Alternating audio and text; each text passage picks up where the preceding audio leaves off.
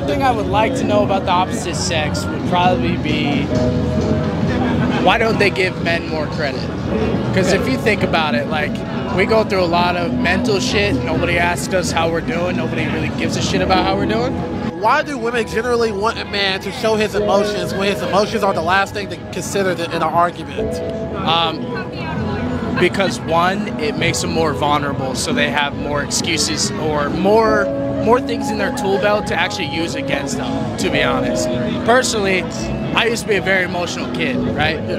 Went through a lot of shit to the point where, raised by a single mom, started paying bills at a very young age. So I grew up quick to where I completely shut the emotions out. I used to be a very emotional kid, to now she's constantly asking me, like, why don't you show emotions? Why don't you show that you love me? Why don't you show you that you do this?